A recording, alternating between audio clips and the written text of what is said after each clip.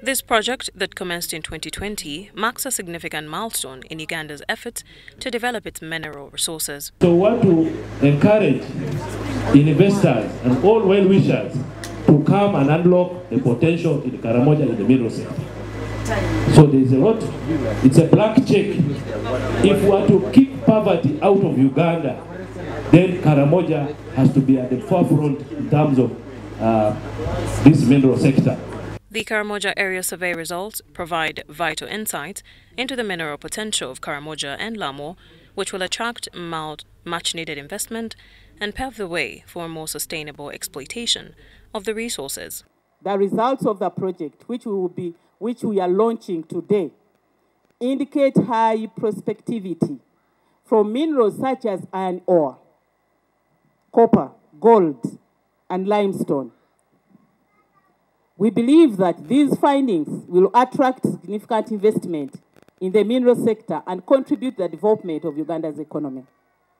Now it is time to use this information to attract big investment, while being very considerate that as a ministry, we are promoting foreign investment, but we must strike a balance with development of the citizenry.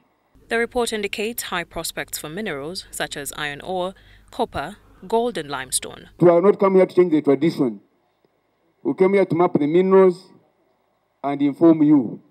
The data from the airborne geophysical and geological mapping of Karamoja will not only support mineral exploration, but also assist in attracting both local and foreign investment, contributing directly to Uganda's economic growth.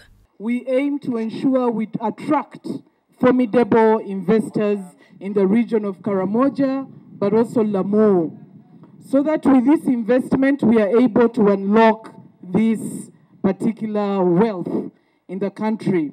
People of the area must really benefit out of this, through education, etc. Good enough.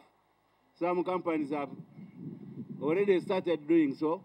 According to Nankabirwa, the ministry will engage stakeholders, including investors, local communities, and other government agencies, to ensure that the benefits of this project are shared equitably. Maureen Babidie for UBC.